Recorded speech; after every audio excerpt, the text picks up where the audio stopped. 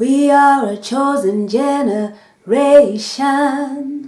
called forth to show His excellence. Hey, all I require for life, God has given me, and I know who I am. Hey, hello everybody, it's ThandiwekaYah, coming back with another word from the Lord.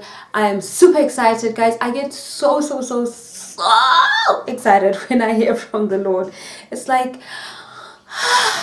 the most important, the Most High has spoken to me. You know what I'm saying? It's like, yay! Okay, so it's like he's like the ultimate celebrity, guys. So I get so excited. Excuse me.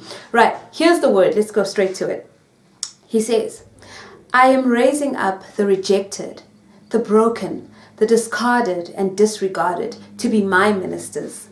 Those who have been refined in my fire, purified by my hand, and who have walked steadfastly with me daily. Those who suffered but chose to cling to me in spite of it. They will go and change the world. I will equip them and provide for them more than they can imagine. I will make their way prosperous. I will cover them and protect them. They are my elect. These are the ones I have redeemed out of the hand of the devil, and I am vindicating them for such a time as this. These are they who sowed in tears and have not turned away from me. They shall inherit the earth because they carry my love, which is mercy, grace, goodness, kindness, peace, and hope to all the nations. And this is the scripture that I felt in my spirit as I received that word. It's Romans 8, verse 28 to 30, and this is from the New International Version. And we know that in all things God works for the good of those who love Him, who have been called according to His purpose. For those God foreknew. What am I reading here? Oh, okay. Ish. Got it. For those God foreknew, He also predestined to be conformed to the image of His Son, that He might be the firstborn among many brothers and sisters. And those He predestined, He also called. Those He called, He also justified. And those He justified, He also glorified. That is such a beautiful, beautiful word. It filled me with so much excitement. So just to expound on that, He's just crowning you right now. God says that He's crowning you. He's giving you a new assignment, and He's actually right now dispatching the orders for you to go out and fulfill the mission. So just in terms of the crowning, a scripture that came up while I was thinking about that was Matthew 5. Well, it's a bit of a long passage. Matthew 5 verse 3 to 10, and also New International Version.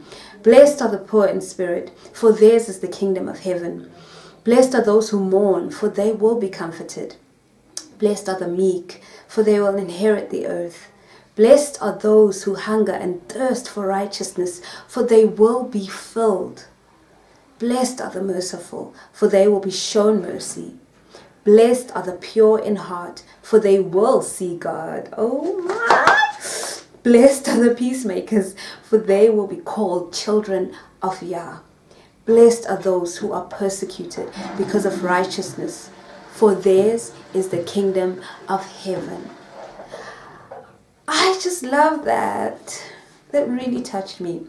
He said that you might experience some anxiety, and He's saying don't, because you are ready. You are ready for this. You have been going through trials. You have been in that wilderness for months, and for many of us it's been years of that wilderness experience. And now He's saying it is time for you, yes you, to possess your promised land.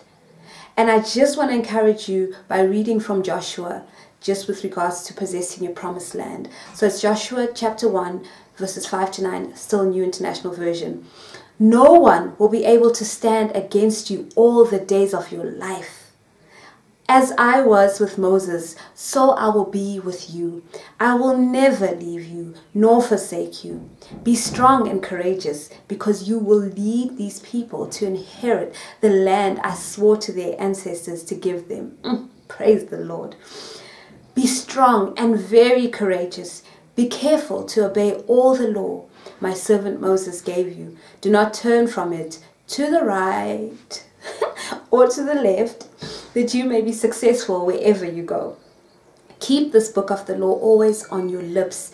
Meditate on it day and night, so that you may be careful to do everything written in it.